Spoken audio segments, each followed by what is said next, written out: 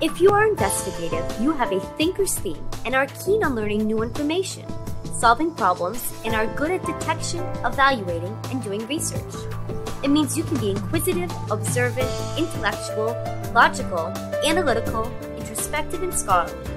With a thinker's personality, you like to explore a variety of ideas, work independently, do research, deal with abstraction, and be challenged. You value science, understand scientific theories, and are good at understanding, studying, and solving systematic problems.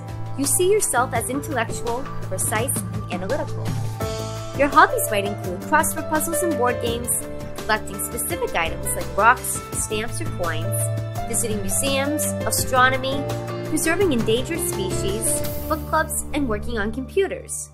Some examples of people with an investigative personality are medical professionals, engineers, archaeologists, anthropologists, computer system analysts, and scientists. Go to www.epicscareer.com to find out your personality theme and more.